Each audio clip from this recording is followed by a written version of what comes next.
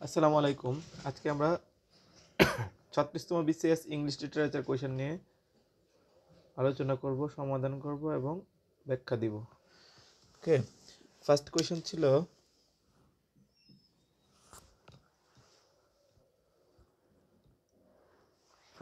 ছিল which of the following books is written by Thomas hardy. Thomas hardy নিচে কোন বুকটি লিখেছিল? এতে ছিল ভ্যানিটি ফেয়ার, বিতে ছিল the return of the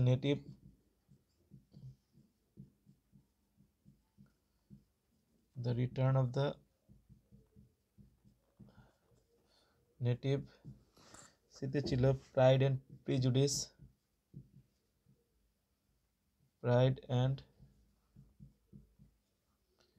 prejudice, টিতে ছিল হলো আপনার Oliver twist.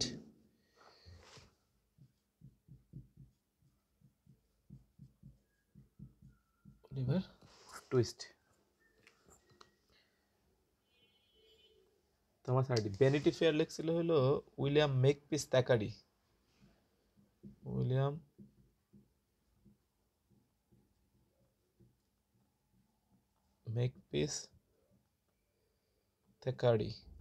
Vanity fair লিখছিল William মেকপিস থ্যাকারি। Pride and prejudice লিখছিল হলো John Austen. K লিখছিল?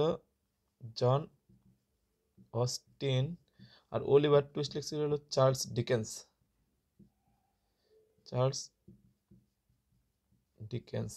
Okay, are the return of the native লিখছিল হলো থমাস হার্ডে। থমাস হার্ডে কোনটা লিখছিল? The return of the native. এখন থমাস হার্ডের সবগুলা novel আমরা মনে রাখার চেষ্টা করব। থমাস হার্ডে একজন নভেলিস্ট ছিল। সে একজন পেসিমিস্টিক নভেলিস্ট ছিল, হতাশাবাদী ছিল। কি ছিল? পেসিমিস্টিক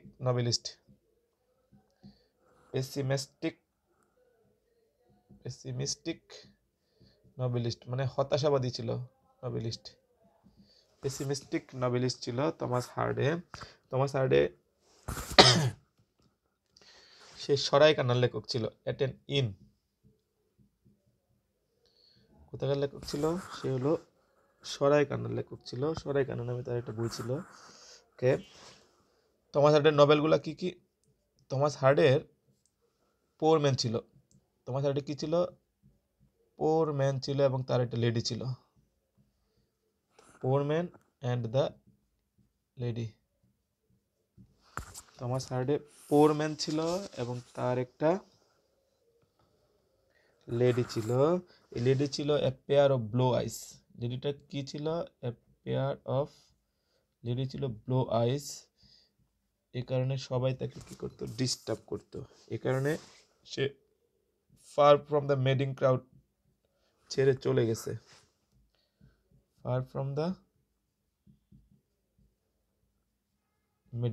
মানে ক্রাউড থেকে দূরে চলে গেছে। কিন্তু যেখানে গেছে সেখানেও ডিস্টার্ব করা শুরু করছে মানুষজন, তার পেয়ার অফ ব্লো আইজের কারণে। সুন্দর চোখ, এ কারণে সে কি করছে? আবার রিটার্নে চলে আসছে। Return of the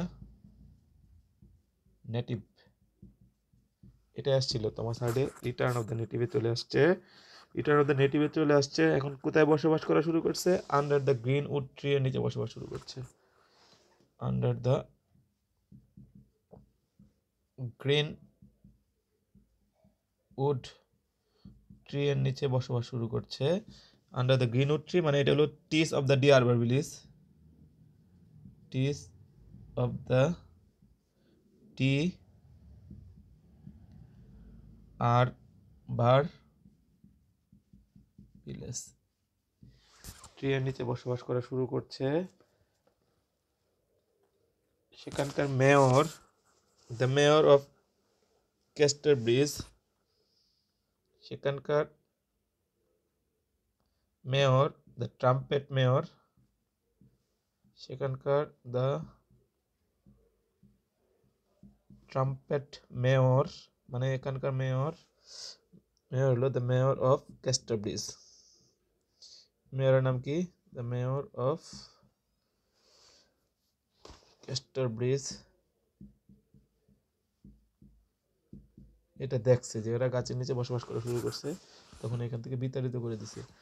jute the অবস্কার, jute the অবস্কার, সেখান থেকে কি করছে? বিতাড়িত করা শুরু করছে। তাহলে টমাস হার্ডে সরাই কানার লেখক ছিল, পেসিমিস্টিক নভেলিস্ট ছিল, সে হলো ভিক্টোরিয়ান পিরিয়ডের লেখক ছিল।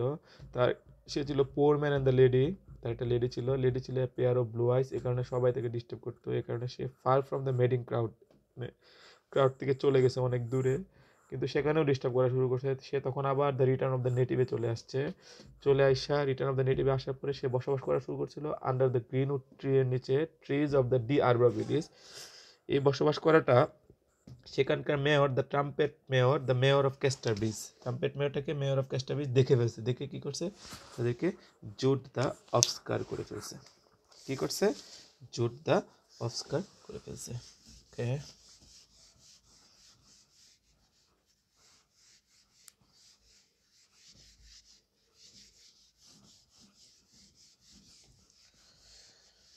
নাম্বার গেল 2 নম্বর ছিল ফ্রেইলটি দাই নেম ইজ ওমেন। ফ্রেইলটি দাই নেম ইজ ওমেন, এই উক্তিটা কে বলছিল? Frailty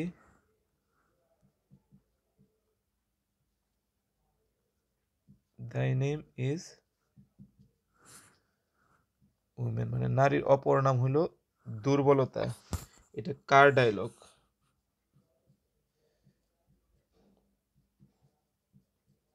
Christopher Marlowe? নারীর অপর নাম দুর্বলতা, ক্রিস্টোফার মার্লো? জন ওয়েবস্টার?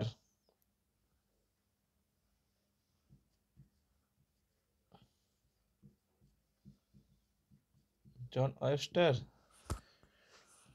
শেক্সপিয়র?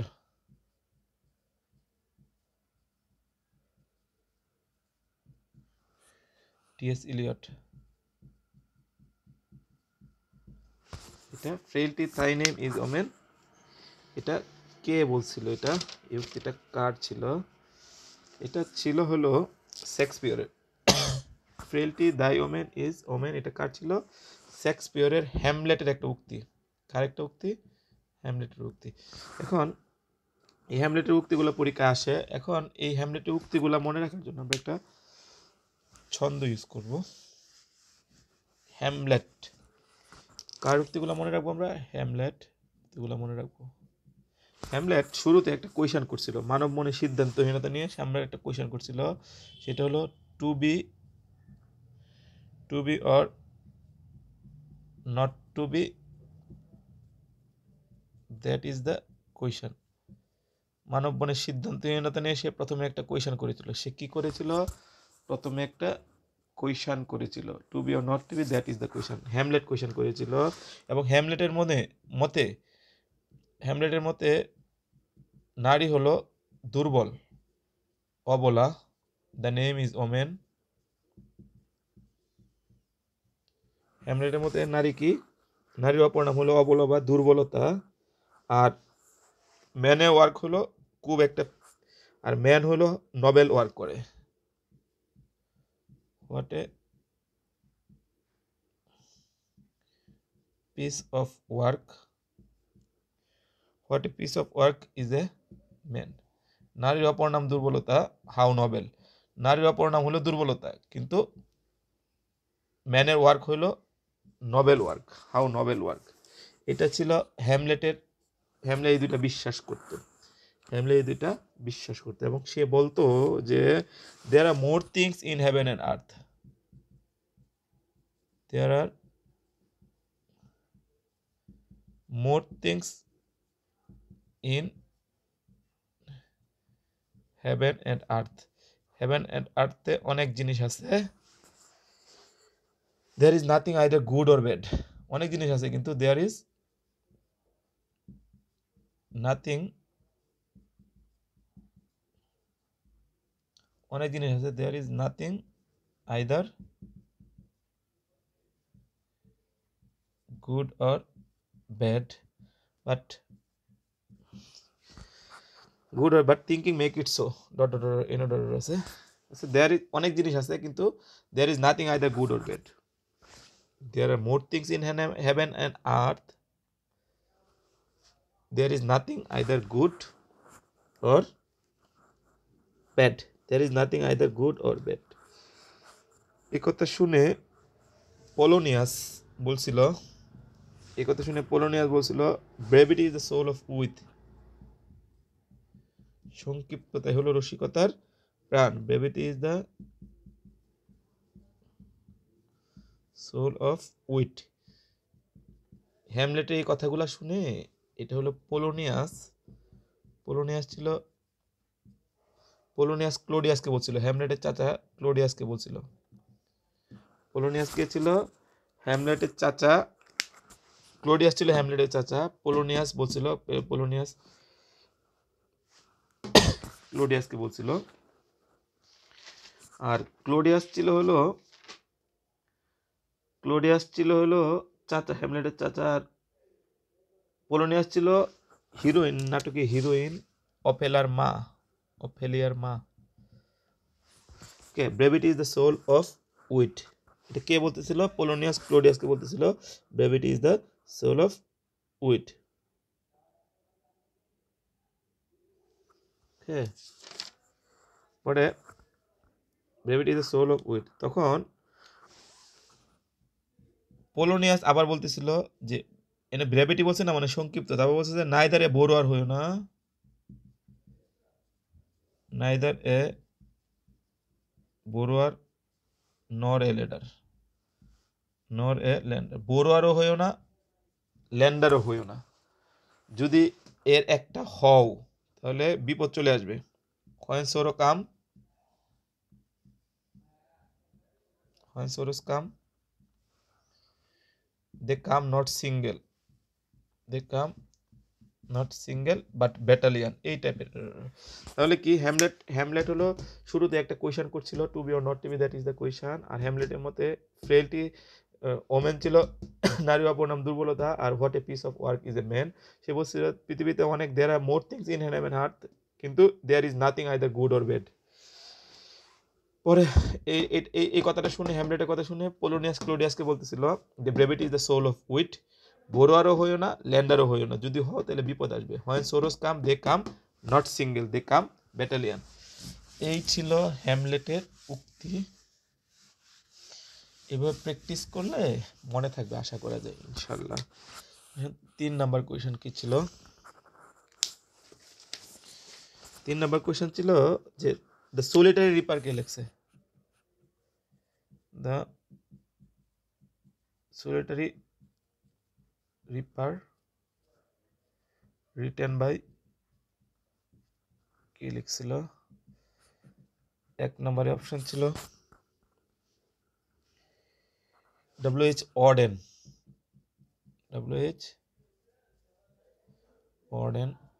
2 নম্বর অপশন ছিল ওয়ার্ডসওয়ার্থ, মানে উইলিয়াম ওয়ার্ডসওয়ার্থ। 3 নম্বর অপশন ছিল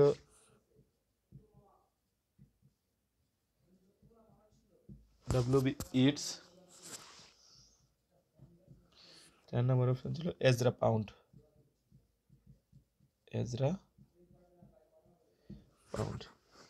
এর মধ্যে দ্য সোলিটারি রিপার লিখছিলেন হলো উইলিয়াম ওয়ার্ডসওয়ার্থ। সোলিটারি রিপার কে লিখছিলেন? উইলিয়াম ওয়ার্ডসওয়ার্থ রোমান্টিক পিরিয়ডের কবি ছিলেন। কোথাকার পিরিয়ড কবি ছিলেন? রোমান্টিক পিরিয়ডের কবি ছিলেন উইলিয়াম ওয়ার্ডসওয়ার্থ। মধ্যে উইলিয়াম ওয়ার্ডসওয়ার্থের আমরা পড়বো। উইলিয়াম ওয়ার্ডসওয়ার্থ তার জীবনে প্রিলুড করেছিল। প্রিলুড মানে সূচনা করেছিল দ্য লিরিক্যাল ব্যালেড রচনার মাধ্যমে।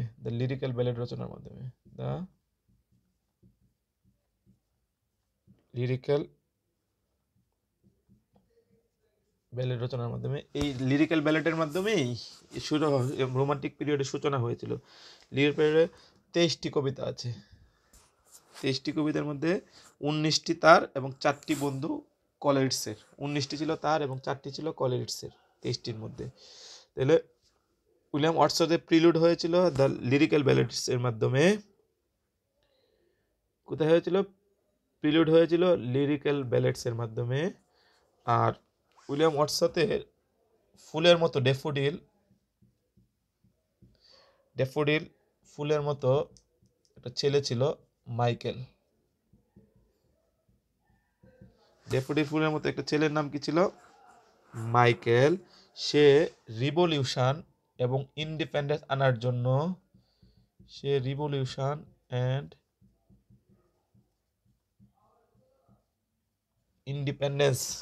আনার জন্য অমরত্ব লাভ করছিল, অড অন ইমর্টালিটি লাভ করছিল।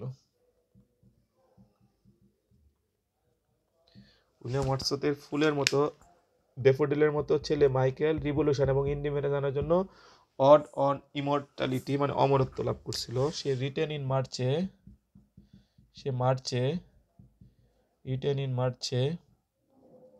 গার্লফ্রেন্ড লুচি পয়েমকে নিয়ে টিনটার্ন এবেতে গেছিল। কোথায় গেছিল? টিনটার্ন এবেতে গেছিল। রিটেন ইন মার্চে লুচি পয়েমকে নিয়ে টিনটার্ন এবেতে গেছিল রেইনবো দেখার জন্য। কি দেখার জন্য? রেইনবো দেখার জন্য। কিন্তু সেখানে যা তা ভালো লাগে নাই, সে সলিটারি রিপারলি চলে আসছে। দ্য সলিটারি রিপার মানে একাকী, সলিটারি রিপার মানে একাকী, সলিটারি রিপারলি সে চলে আসছে মানে জায়গাটা এক্সকারশন করছে। এক্সকারশন মানে সলিটারি রিপারলি সে এক্সকারশন করছে। সে কি করছে? এক্সকারশন করছে। রেইনবো দেখে তার ভালো লাগে নাই, সে সলিটারি রিপারলি কি করছে? এক্সকারশন করছে। তাহলে উইলিয়াম ওয়ার্ডসওয়ার্থের প্রিলুড হয়েছিল লিরিক্যাল ব্যালেটের মাধ্যমে। লিরিক্যাল ব্যালেট এটা হলো বুকস অফ পোয়েম, আর এগুলো হলো পোয়েম। তার ফুলের মতো ছেলে ছিল ড্যাফোডিল, মানে তার ড্যাফোডিল ফুলের মতো ছেলে মাইকেল রিভলিউশন এবং ইন্ডিপেন্ডেন্স আনার জন্য অড অন ইমর্টালিটি মানে অমরত্ব লাভ করছিল। সে রিটেন ইন মার্চে লুচি পোয়েমকে নিয়ে টিনটার্নে বেতে গেছিল রেইনবো দেখার জন্য, কিন্তু জায়গাটা তার ভালো লাগে নাই।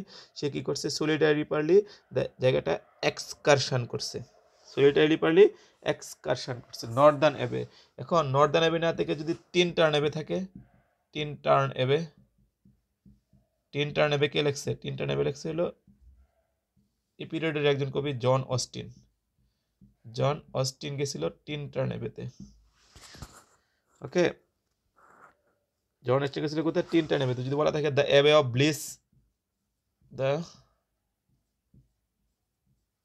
অফ ব্লিস, সেটা লেখছিল হলো অমর্ত্য সেন আর কি, অমর্ত্য বলতে Amartya Sen. The Abe of bliss কে লেখছিল? অমর্ত্য সেন। আর এখানকার রেইনবোতে সে একটি কবিতা লিখছিল, রেইনবো নামে একটা নভেল লিখছিল জয়েস। রেইনবো নভেল লিখছিল হলো James Joyce, JOYC, James Joyce rainbow নামে একটা নভেল লিখছিল। ওকে, তিনগুলো।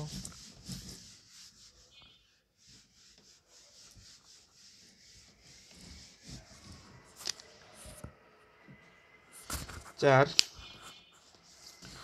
নাম্বার ছিল হলো the merchant of Venice is a শেক্সপিয়ারের play.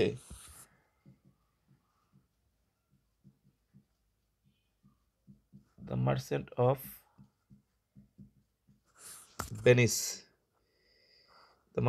Venice is a Shakespeare play. The Shakespeare play about কি সম্বন্ধে ছিল merchant of Venice? 1 number A Jew, 2 number A Moore, 3 number A Roman, ডিতে ছিল হলো এ তুর্কি। মার্চেন্ট অফ ভেনিস ছিল জিউ মানে সুদকুর। Merchant of Venice কি ছিল? জিউ, ভেনিসের বণিক। মার্চেন্ট অফ ভেনিস মানে হলো ভেনিসের বণিক। এটা ছিল tragedy comedy, শেক্সপিয়ারের comedy. Merchant of Venice ছিল হলো মানে ভেনিসের বণিক ছিল অ্যান্টোনিয়া এবং পর্শিয়া। ভেনিসের বণিক কে ছিল? অ্যান্টোনিয়া এবং পর্শিয়া। অ্যান্টনি এবং প্রশিয়া। ভেনিসে বণিক কি ছিল? অ্যান্টনি এবং প্রশিয়া।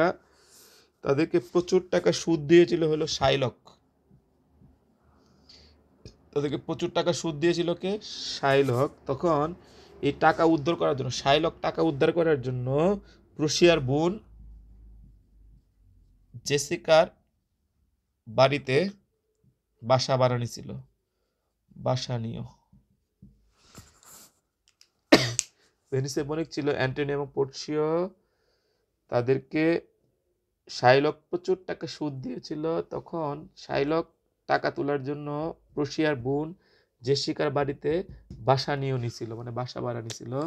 অ্যান্টনিও পোর্সিওর লো ট্রিকের কারণে অ্যান্টনিও বেঁচে গিয়েছিল। আর শাইলক ছিল হলো সুৎকুর ইহুদি। মার্চেন্ট অফ ভেনিসের কয়েকটা উক্তি আমরা মনে রাখতে পারি। Merchant of ভেনিসের wise father, merchant of ভেনিসের ফাদাররা কি ছিল? Wise father. It is a wise father. মার্চেন্টেস বণিকের বাবারা কি ছিল? Wise father. তারা হিজ ওন চিলড্রেনকে ওয়াইস ফাদার ছিল। ডট ডট হিজ ওন চিলড্রেনকে তারা মানে অন্ধের মতো ভালোবাসতো। Love is blind. অন্ধের মতো ভালোবাসতো। তাদের ওন চিলড্রেনকে সে কী করতো? অন্ধের মতো ভালোবাসতো। এবং এটাও জানতো ইন সত্যি, ইন সোথ আর কি, ইন সোথ আই নো, এটাও জানতো in sore I know not why, এরকম আরো কিছু ডট ডট। ইন সোথ জানতো যে all that glitters is not gold, মানে প্রত্যেক সন্তানেই মানে চকচক করলে শোনা হয় না আর কি। All that glitters is not gold.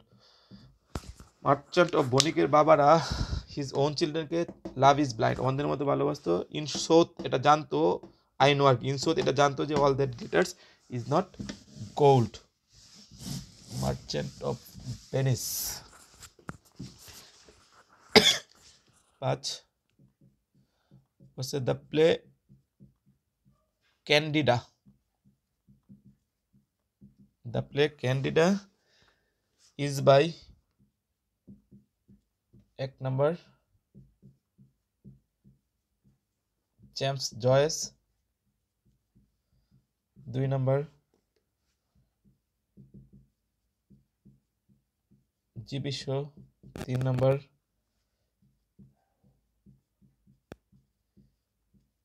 Shakespeare, 4 number Arthur Miller. Arthur Miller বলছে ক্যান্ডিডা। ক্যান্ডিডা ছিল জর্জ বার্নার্ড বউ। তাহলে ক্যান্ডিডা কে লেখছে? George Bernard show. George Bernard show candida কে লেখছে? George Bernard show. George Bernard show ছিল ম্যান অ্যান্ড সুপারম্যান। সে কি ছিল? George Bernard show ছিল GB Shaw. George Bernard show ছিল ম্যান অ্যান্ড সুপারম্যান। কি ছিল? Man and Superman. এটা ছিল arms and the man.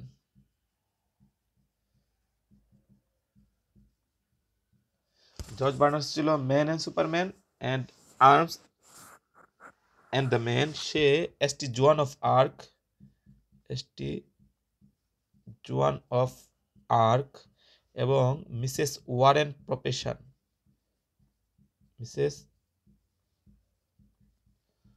Warren প্রফেশনের এদের মেয়ে পিগমেলিয়ন, পিগমেলিয়ন ক্যান্ডিডাকে গেটিং মেরিট করেছিল। পিগমেলিয়ন ক্যান্ডিডাকে কি করেছিল? গেটিং মেরিট করেছিল বুয়েন্ট বিলিয়ন হওয়ার জন্য, বিলিয়ন হওয়ার জন্য। এটাই ছিল তার মেজর বাড়াবাড়ি। এটা ছিল তার কি? Major Barbara. এটাই ছিল তার মেজর বাড়াবাড়ি কারণ তার ওয়াইফ পিগমিলিয়ন ক্যান্ডিটা মিথ্যা কথা বলছিল। তখন সে বলছে how he lied her husband. এই বিষয়ে কোয়েশ্চন করছে এসটি জোয়ান অফ আর্ক এবং মিসেস ওয়ারেন প্রফেশনকে। তখন বলছে যে ইউ নেভার ক্যান টেল, কেউ কিছু বলতে পারে না। এর ফলে কি হয়েছে, GB Shaw heart break house হয়ে গেছে এই কথা শুনে। হার্ট ব্রেক হাউস হয়েছে। ইউ নেভার ক্যান টেল মানে কেউ কিছু বলতে পারে না, এটা মনির চৌধুরী বাংলায় অনুবাদ করেছিলেন। আবার এটা হলো জিবি শো এর মেয়ে ছিল সিজার অ্যান্ড ক্লিওপেট্রা। মেয়েকে ছিল caesar and Cleopatra. GB Shaw এর মেয়ে ছিল সিজার এবং ক্লিওপেট্রা। যদি শুধুমাত্র জুলিয়াস সিজার থাকে তাহলে শেক্সপিয়র, আর যদি থাকে সিজারের জায়গায় থাকে এখানে অ্যান্টোনিও এবং ক্লিওপেট্রা, তাও শেক্সপিয়র। কিন্তু সিজারের সাথে যদি অন্য কিছু থাকে তাহলে সেটা হবে GB Shaw. Caesar and Cleopatra মেয়ে, তারা বিয়ে করেছিল ডক্টরস ডিলেম্মা এবং ম্যাকবেথ স্কিট। ডক্টর ডিলেম্মা এবং ম্যাকবেথ স্কিটের ছেলে ফিল্যান্ডারের সাথে,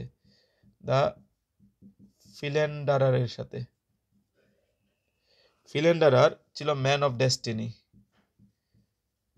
ফিল্যান্ডারা কি ছিল? Man of destiny. Say apple কার্টের ব্যবসা করত। কোথায়? উইন্ডোয়ার্স হাউসে। আর এই উইন্ডোয়ার্স হাউসে ছিল প্রচুর ডিসিপ্লিন, দ্য ডেভিলস ডিসিপ্লিন। প্রচুর নিয়ম ছিল, ডেভিলস ডিসিপ্লিন। এবং ছিল হলো প্রচুর ডিউটিও ছিল, ডিউটি। এটা থেকে বাঁচার জন্য সিজার এবং ক্লিওপেট্রা কি করছিল? দ্য ফ্রেশ কাটিং করছিল। ফ্রেশ কাটিং মানে ফ্রেশ কনফারেন্স করছিল আর কি। ফ্রেশ কনফারেন্স করে বলছিল two true to be good.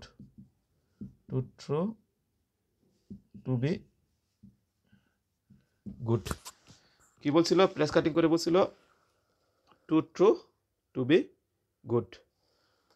Okay, 5 number question গেল।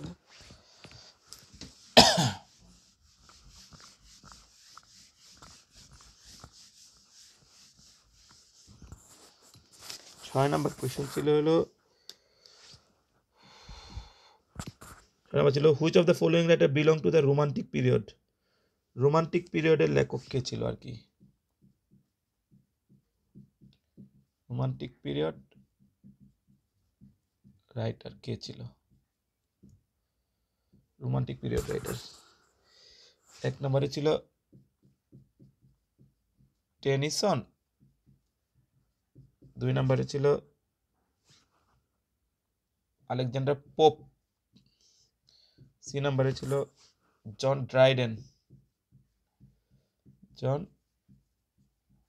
ড্রাইডেন, আর ডিতে ছিল হলো এসটি কলেরিডস।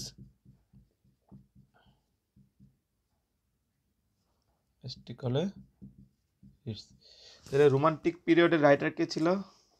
টেনিসন ছিল ভিক্টোরিয়ান পিরিয়ডের কবি, ভিক্টোরিয়ান পিরিয়ডের লেখক, ভিক্টোরিয়ান। জন ড্রাইডেন ছিল হলো আপনার অগাস্টান না রেস্টোরিয়ান?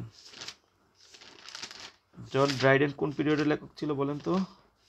জন ড্রাইডেন তো পড়িয়েছিলাম মনে হয়। জন ড্রাইডেন ছিল রেস্টোরেশন পিরিয়ডের লেখক। ড্রাইডেন ছিল রেস্টোরেশন পিরিয়ডের লেখক। আর পোপ কোথাকার ছিল? অগাস্টান পিরিয়ডের লেখক।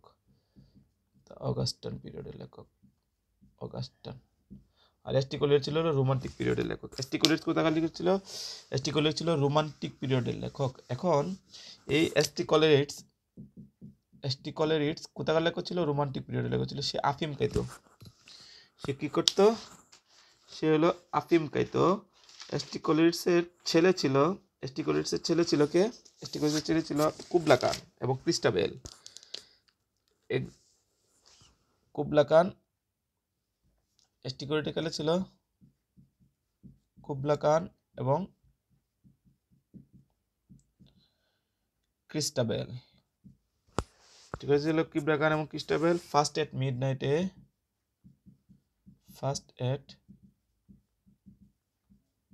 মিডনাইটে দ্য নাইটিঙ্গেলকে নিয়ে the Rim of the ancient মারিনারে গেছিল। The rhyme of the ancient মারিনারে গেছিল। কিসের জন্য গেছিল? ডিজেকশন অ্যান্ড অড দিতে। কোথায় গেছিল? Rhyme of the ancient মেরিনারে dejection on odd দিতে। এইটা নিয়েই লেখা হয়েছিল বায়োগ্রাফিয়া লিটারেরিয়া। বায়োগ্রাফিয়া লিটারেরিয়া, এটা ছিল তার ফেমাস বুক, আর এগুলো ছিল তার পোয়েম মানে কবিতা। অ্যাস্টিকোলিডস সে আফিম খাইতো। অ্যাস্টিকোলিডস কি খাইতো? আফিম খাইতো। 7 number, London town is found a living London town is found a living being in the works of, কোথায় পাইছিল আর কি? কার ওয়ার্কসে লন্ডন টাইম পাইছিল? ইন দ্য ওয়ার্কস অফ, কার ওয়ার্কে পাইছিল? বলছে টমাস হার্ডে। এক নম্বর বলছে টমাস হার্ডে কি ছিল? একজন পেসিমিস্টিক লেখক ছিল ভিক্টোরিয়ান পিরিয়ডের। চার্লস ডিকেন্স এও ছিল ভিক্টোরিয়ান পিরিয়ডের। এও কি ছিল? ভিক্টোরিয়ান পিরিয়ডের। উইলিয়াম কনগ্রিভ ডিতে কি ছিল? ডিএইচ লরেন্স মডার্ন পিরিয়ডের। উইলিয়াম কনগ্রিভ কোন পিরিয়ডে ছিল? উইলিয়াম কনগ্রিভ ছিল হলো আপনার জন ড্রাইডেন যে পিরিয়ড ছিল। উইলিয়াম কনগ্রিভ, বলেন তো উইলিয়াম কনগ্রিভ কোন পিরিয়ডের ছিল? উইলিয়াম কনগ্রিভ, ওই যে William Congreve the way of the ওয়ার্ল্ডের একজন ওল্ড ব্যাচেলর ছিল, রেস্টোরেশন পিরিয়ডের। উইলিয়াম কনগ্রিভ হলো রেস্টোরেশন পিরিয়ডের লেখক ছিল। জন মিল্টন, উইলিয়াম কনগ্রিভ এরা। লন্ডন টাউন কোথায় পাওয়া গেছিল? লন্ডন পাওয়া গেছিল Charles ডিকেন্সের A tail of A two সিটিসে। কোথায় পাওয়া গেছিল? এ tail of two সিটিসে। Car? Charles ডিকেন্সে পাওয়া গেছিল লন্ডন। চার্লস ডিকেন্স পড়াইছিলাম না? চার্লস ডিকেন্স ছিল এ ডগ। চার্লস ডিকেন্সের একটা কুকুর ছিল। এতে ছিল এ টেইল, লেট লিখছি কেন? এ tail of two cities. A tail of two city, একটা ছিল লন্ডন আর একটা ছিল প্যারিস। দিতে হলো David Copperfield.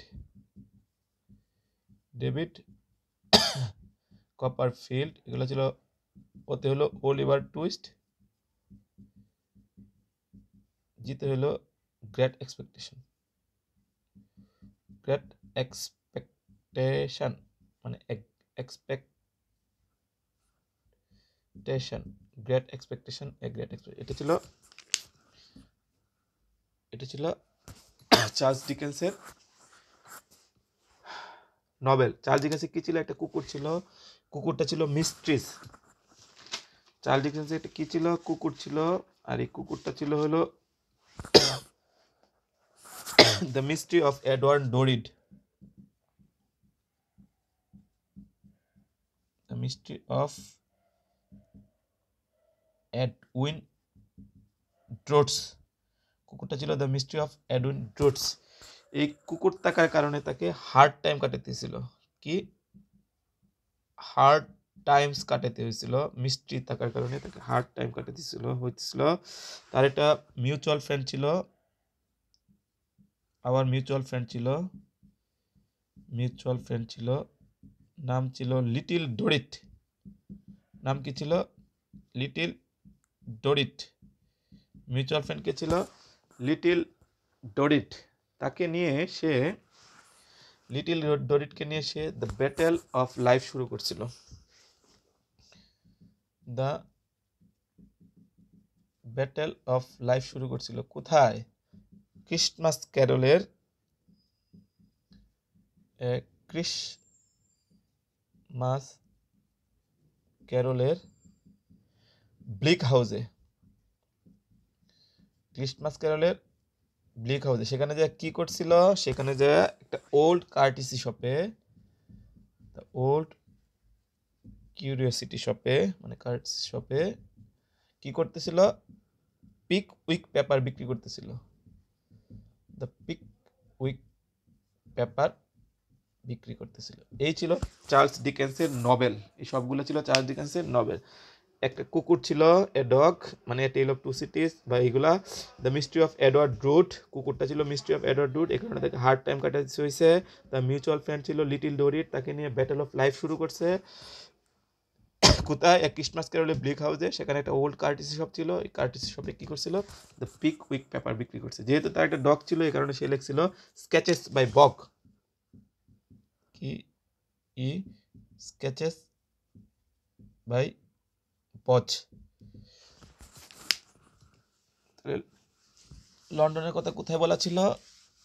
A Tale of Two Cities, Charles ডিকেন্সের। 8 was it the climax of a plot? The climax of a plot is what happens. Is what happens. Was in the beginning. Climax was in the beginning.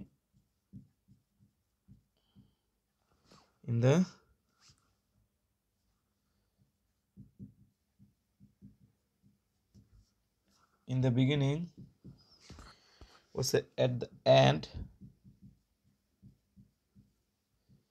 সেতে বলছে in the confrontation. In the confrontation. ডিতে বলছে at the height. At the height. The climax of a plot কি? Climax শব্দের অর্থ হলো চূড়া,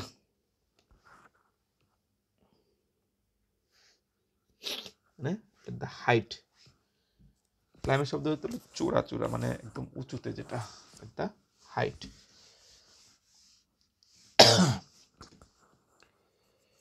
child is the father of a man, এটা কে লিখছিল? এটা কে বলছিল? Child is the father of man, এটা কোন লেখক বলছিল? বলছিল যে এ ছিল উইলিয়াম ওয়ার্ডসওয়ার্থ। বিতে বলছিল এসটি কলেরিস।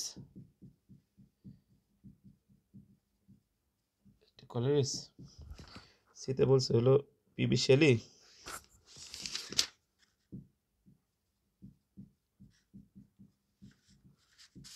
হলো এসি সুইনডার্ন।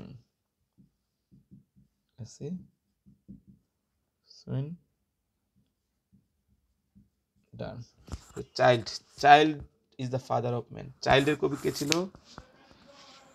চাইল্ডের কবি ছিল হইলো উইলিয়াম ওয়ার্ডসওয়ার্থ ছিল চাইল্ডের কবি। উইলিয়াম ওয়ার্ডসওয়ার্থ কিসের কবি ছিল?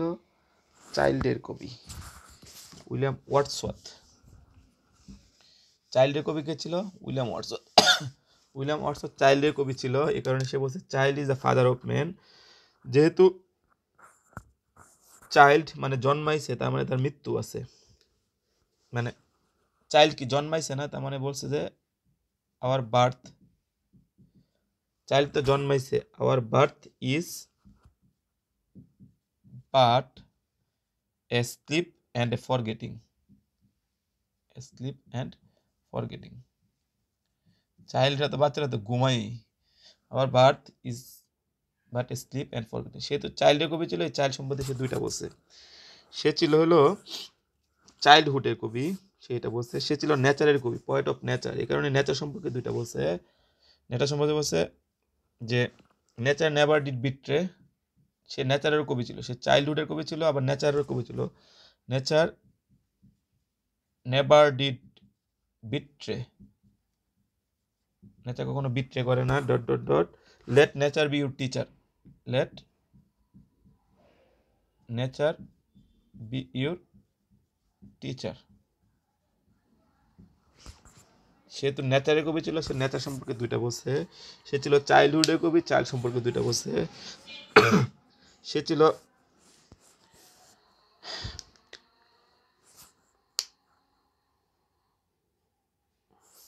সে মিউজিক পছন্দ ভালোবাসতো। সে নেচারের কবি ছিল, তো নেচারের কবি ছিল না, সে কারণে মিউজিক প্রচন্ড ভালোবাসতো। এ কারণে বলছে the music in my heart, the music in my heart. নেচারকে ভালোবাসতো, এই কারণে বলছে nature never did betray, late nature B your teacher, এবং the music in my heart.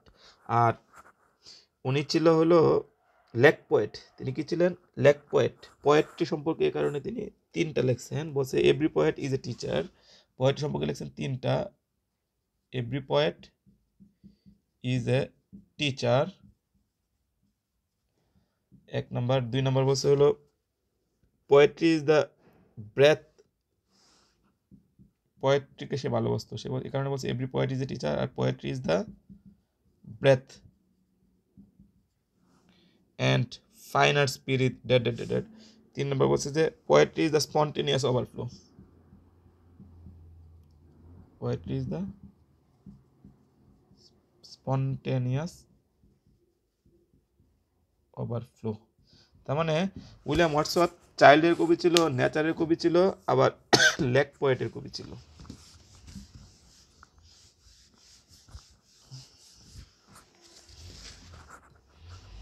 নয় গেল 10।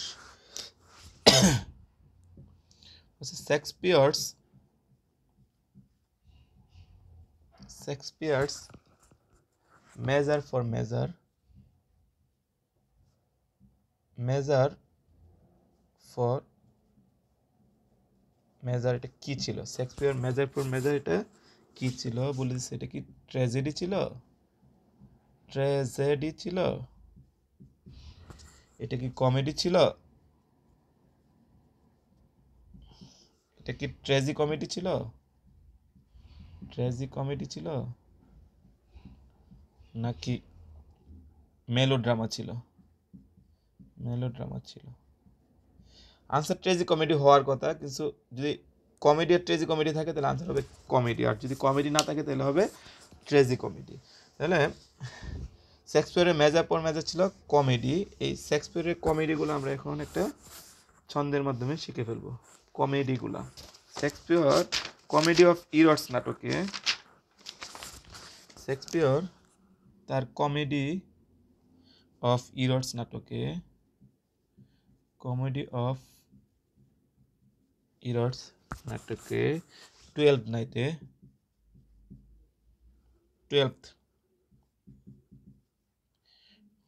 নাইটে মানে 12তম রাতে, 12 নাইটের মিডসামার নাইটে, 12 নাইটের মিডসামার নাইট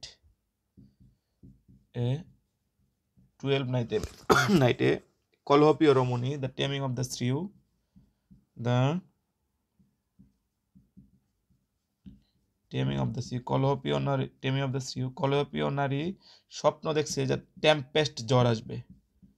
কি আসবে? দ্য টেম্পেস্ট জ্বর আসবে, যেটা এস ইউ লাইক ইট করে না, এস ইউ লাইক ইট করে না।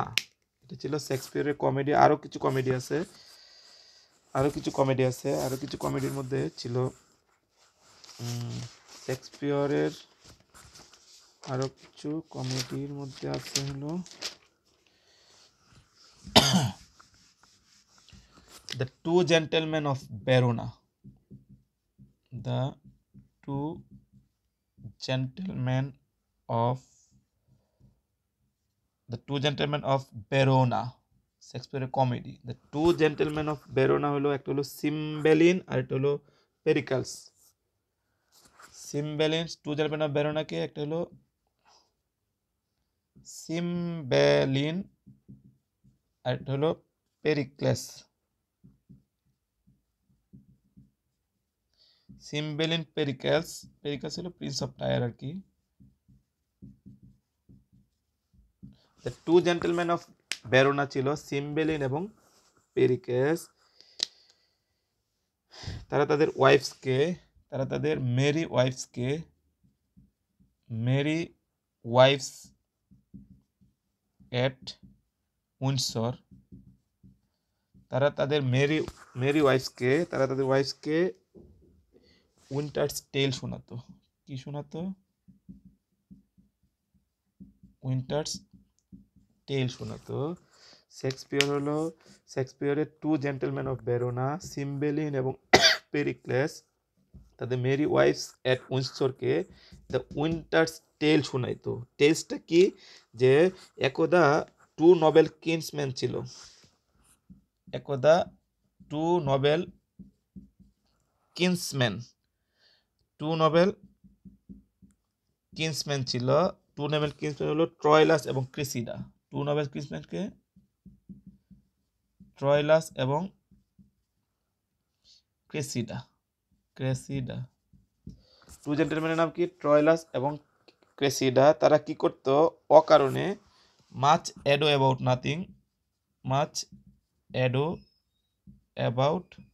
নাথিং, মানে অকারণে মাচ অ্যাডো অ্যাবাউট নাথিং, অকারণে কি করত? ঝগড়া করতো আর কি। মাচ অ্যাডো অ্যাবাউট নাথিং, অকারণে ঝগড়া করতো। এ কারণে তাদের লাভস লস্ট হয়ে গেছিল। লেভার্স লস্ট হয়ে গিয়েছিল। এ কারণে তাদের লেভার্স কি হয়েছিল? লেভার্সটা, লাভের যে লেভার দিছিল এটা লস্ট হয়ে গেছিল। ওকে, তাহলে শেক্সপিয়ারের টু জেন্টলম্যান অফ বেরোনা, সিম্বেলিন এবং পেরিক্যাস কি করছিল? তাদের মেরি ওয়াইফসকে উইন্টার্স টেল শোনাইতো যে টু নোবেল কিন্সম্যান ট্রয়লাস এবং ক্রেসিডাস মাচ এডো অ্যাবাউট নাথিং, অকারণে হইচই করতো। এই কারণে তাদের লেভার্স লস্ট হয়ে গেছিল। লেভার্স ওন নামে, লেভার ওন এবং হিস্টোরি অফ কার্ডিনিও নামে নাটক লেখার পর হারিয়ে ফেলেছিলেন। হিস্টোরি অফ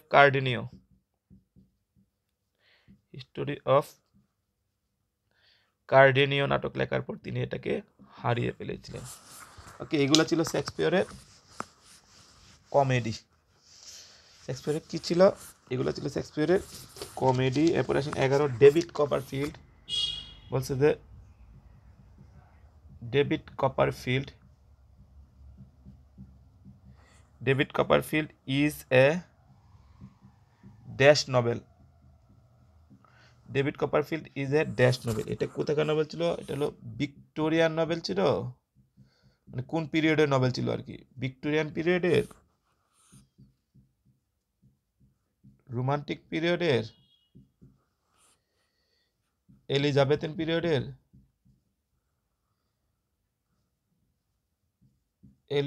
পিরিয়ডের না মডার্ন পিরিয়ডের?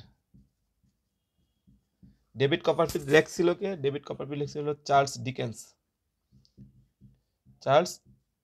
ডিকেন্স হলো ডেভিড কপারফিল্ড লেখছিল। এখন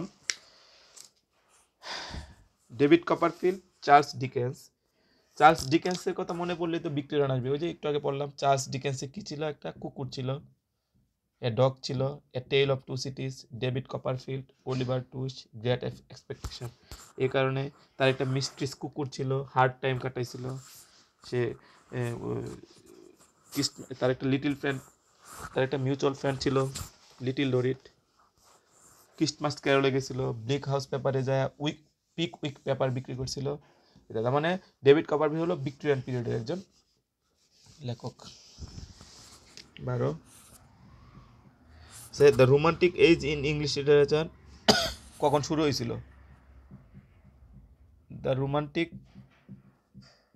age of English literature. The romantic age of English literature began with the publication of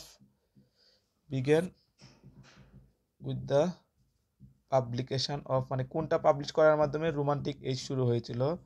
publication of, এক নাম্বার প্রিপেস অফ শেক্সপিয়র, এটা হতেই পারে না, কারণ শেক্সপিয়র ছিল এলিজাবেথন পিরিয়ডের কবি। 2 নাম্বার প্রিপেস টু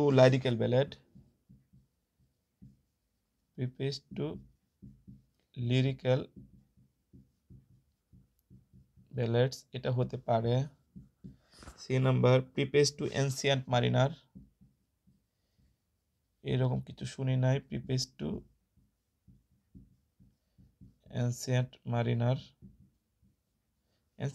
ছিল, সেটা হলো আরেকটা ছিল, the rhyme of ancient mariner ছিল। প্রিপেস টু ডক্টর জনসন, এটাও আমরা শুনি। আনসার হলো প্রিপেস টু লাইরিক্যাল ব্যালেডসের মাধ্যমে। প্রিপেস টু লাইরিক্যাল ব্যালেড লিখছিল উইলিয়াম ওয়ার্ডসওয়ার্থ। বলছিলাম না, উইলিয়াম ওয়ার্ডসওয়ার্থের প্রিলুড হয়েছিল, মানে সূচনা হয়েছিল দ্য লাইরিক্যাল ব্যালেড রচনার মাধ্যমে। দ্য লিরিক্যাল ব্যালেড রচনার মাধ্যমে 1798 সালে লিরিক্যাল ব্যালেড রচনার মাধ্যমে। কত সালে? 1798 সালে লিরিক্যাল ব্যালেড রচনার মাধ্যমে প্রিলুড হয়েছিল উইলিয়াম। এখানে 23টি কবিতা ছিল, 19টি ছিল তার, আর 4টি ছিল এসটি কলিটসের। লিরিক্যাল ব্যালেডস প্রিলুড হয়েছিল লিরিক্যাল ব্যালেডসের মাধ্যমে। আর বর্ডারার্স ছিল একটা, বর্ডারার্স হয়েছিল তার ফুলের মতো ড্যাফোডিল ফুলের মতো ছেলে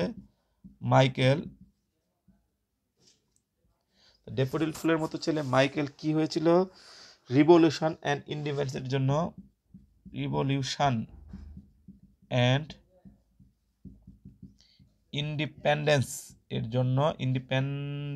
জন্য কি হয়েছিল? রিভলিউশন ইন্ডিপেন্ডেন্সের জন্য সে অড টু ইমর্টালিটি লাভ করছিল। রিভলিউশন ইন্ডিপেন্ডেন্সের জন্য সে কি করছিল? অমরত্ব লাভ করছিল, অড অন ইমর্টালিটি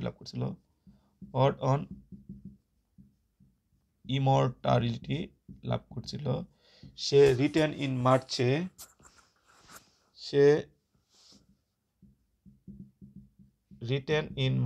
মার্চে কাকে নিয়ে গেছিল? তার গার্লফ্রেন্ড লুচি পোয়েমকে নিয়ে টিনটার্নে বেতে গেছিল। লুচি পোয়েমকে নিয়ে কোথায় গেছিল?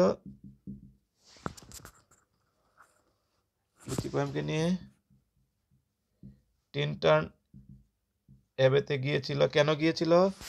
টিনটার্ন এবেতে গিয়েছিল হলো আপনার রেইনবো দেখার জন্য। তখন তার ওই জায়গাটা ভালো লাগছিল না, সে সলিটারি চলে আসছিল। সলিটারি রিপারলি সে কি করছিল? জায়গাটা এক্সকারশন করছিল। এটা অনেকবার পড়ানো হয়েছিল। সলিটারি রিপার কি করছিল? সে এক্সকারশন করছিল। আর এগুলো ছিল তার পোয়েম।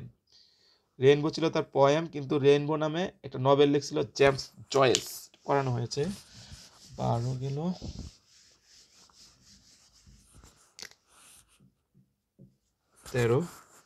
13 বলছে যে দ্য পয়েট অফ নেচার কে ছিল? একটু আগে পড়িয়েছি। Poet of child, poet of nature R poet of lake সবগুলো একজনই ছিল।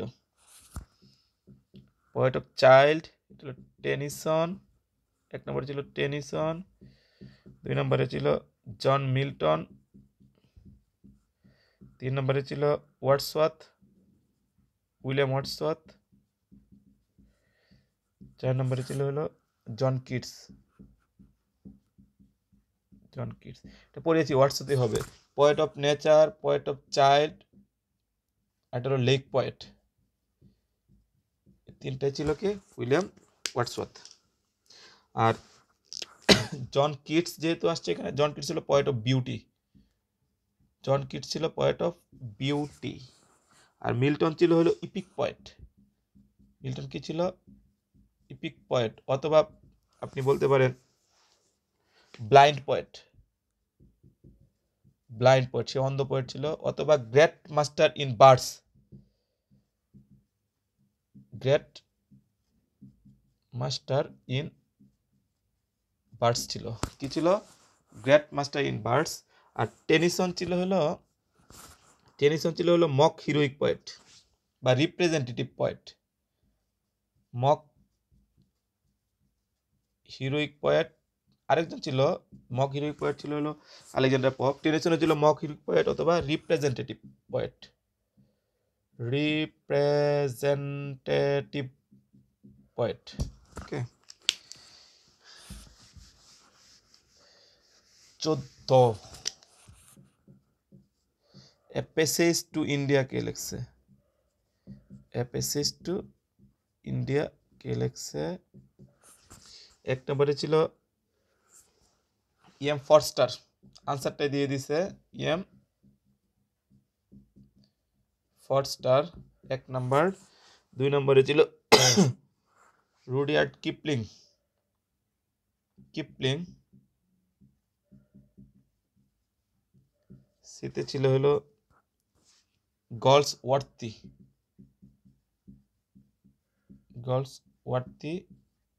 আর ডিতে ছিল হলো এইচ অডেন, এইচ অডেন নামটা অনেকবার আসে। H Auden. A passage to India M Forster লেখছিল। Forest কোথায় থাকে বলছিলাম? ফরেস্ট থাকে India, a passage to India. আর ফরেস্টের মাই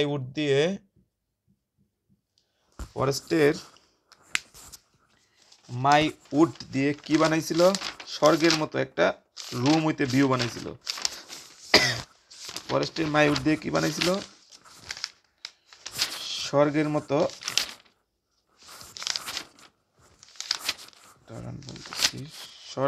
একটা মাই উড দিয়ে দ্য ক্যালেস্টিয়াল ওমনিবাস, মানে স্বর্গের মতো, ক্যালেস্টিয়াল মানে স্বর্গের মতো একটা এ রুম হইতে ভিউ বানাইছিল,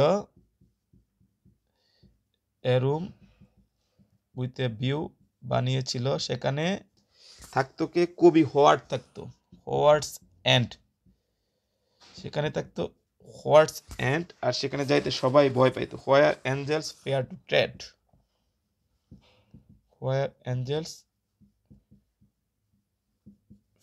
টু ট্রেড।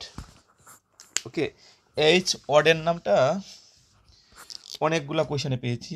এইচ অডেনটাকে আমি একটু সংক্ষেপে বলে ফেলি। এইচ অডেন সেপ্টেম্বর 1,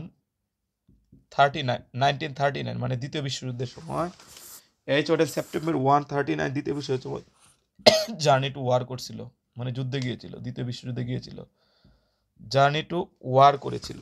কি করেছিল? জার্নি টু ওয়ার করেছিল। সে ছিল শিল্ড অফ এসিলাস,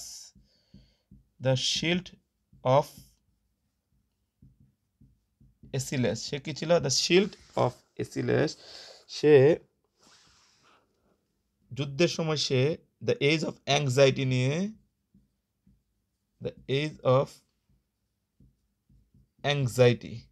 কি যুদ্ধের সময় দ্য এজ অফ অ্যাংজাইটি নিয়ে তাদের সন্তানকে লুলাবাই কাহিনী বলতো, ঘুমপাড়ানি গান আর কি, লুলাবাই ঘুমপাড়ানি গান বলতো। দ্য ডগ বিনেথ দ্য স্কিন,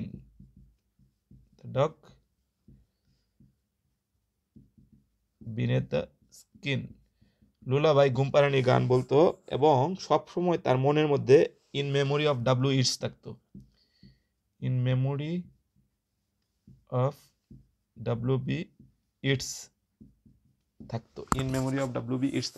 তাহলে Auden September 1, 1939 journey to war করছিল। সে ছিল এসিলাসের shield.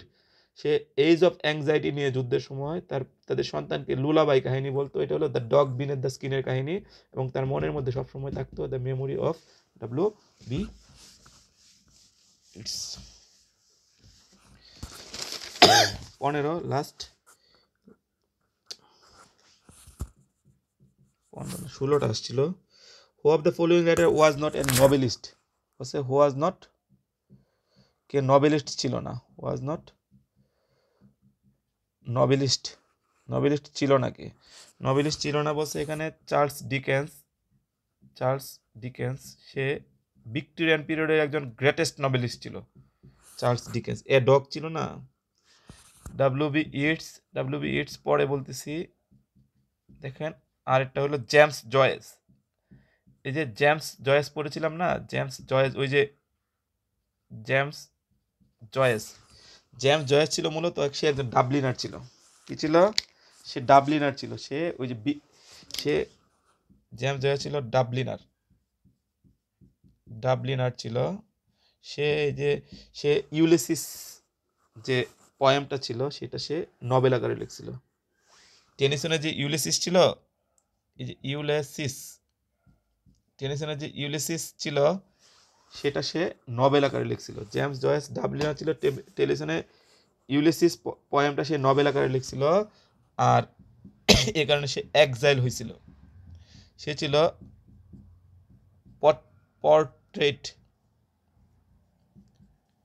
Portrait as a artist of a young man. এটা পড়িয়েছিলাম কোনো একটা কোয়েশনে, সমস্যা নেই, আপনারা পাবেন। ওকে, আর তাহলে জেমস জয়েস নভেলিস্ট ছিল, চার্লস ডিকেন্স নভেলিস্ট ছিল, আরেকটা ছিল ডি থেকে ছিল জন অস্টিন হলো এই যে রোমান্টিক পিরিয়ডের কবি ছিল। Pride and prejudice, sense and sensibility এটা লিখছিল। তাহলে ডাব্লিউ বি ইটস হলো একজন পোয়েট ছিল, সে একজন কবি ছিল। সে ঔপন্যাসিক নয়, সে আইরিশ একজন পোয়েট ছিল। ওকে, জেমস জয়েস ছিল মডার্ন পিরিয়ডে, আর জন অস্টিন ছিল কোন পিরিয়ডের? রোমান্টিক পিরিয়ডের একজন কবি ছিল। 16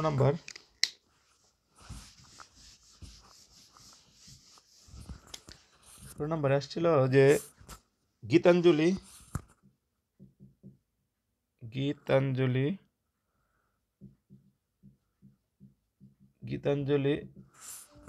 অফ রবীন্দ্রনাথ ঠাকুর ট্রান্সলেট করছিল কে? Gitanjali of Rabindranath Thakur translate করেছিল কে? মূলত ভূমিকা লিখছিলেন W B it's. Gitanjali translate করছিল আসলে রবীন্দ্রনাথ নিজেই, কিন্তু এখানে বলছে যে গীতাঞ্জলি ওয়াজ ট্রান্সলেটেড বাই, বলছে যে ডাব্লিউ বি ইটস, সেই হবে। বিতে ছিল হলো জন কিটস, হওয়ার সুযোগ নাই। সিতে ছিল হলো ডাব্লিউ বি ইটস, সরি আরেকটা কি ছিল, রবার্ট ফ্রস্ট, আমেরিকান কবি ছিল Robert frost. R Rudyard Kipling. W B it's Gitanjali কাব্যটি লিখছে হলো রবীন্দ্রনাথ হলো 1910 সালে। 1912 সালে ডাব্লিউ বি ইটস ভূমিকা লিখছিল, আর অনুবাদ করছিল রবীন্দ্রনাথ নিজেই। আর 1913 সালে নোবেল পুরস্কার পাইছিল। আর ডাব্লিউ বি ইটস নোবেল পুরস্কার পাইছিল 1923 সালে। ওকে, আজকে এই পর্যন্তই। আসসালামু আলাইকুম।